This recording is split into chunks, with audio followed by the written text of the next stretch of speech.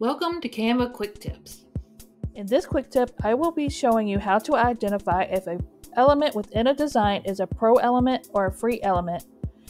Maybe for people who are going to sell and need to have free elements within a design, you have an older design and you don't know anymore. Here's how you can identify that. So I have a design here, and what I'm going to do is I want to know what these balloons are and are they free or not. So I can click on my balloons and it'll tell me what it is, the title of what it is. It's a free element, and you can also go into here and you can see your licensing, your licenses.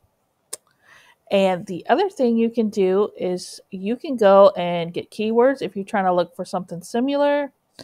You can also star the item. You can add it to the folder, and you can go and see more like this if you want to change it for a different version. So you can go in and do all those for that situation. Oh, that went into that frame. So let's back that up. So we'll grab this one and we'll look at the same thing. We'll know that's a free item. We can see our keywords that go with that. We can star it, add it to a folder, and see more like this and view the collection. So we'll see the collection that's the same that goes with that. And that's my quick tip for today.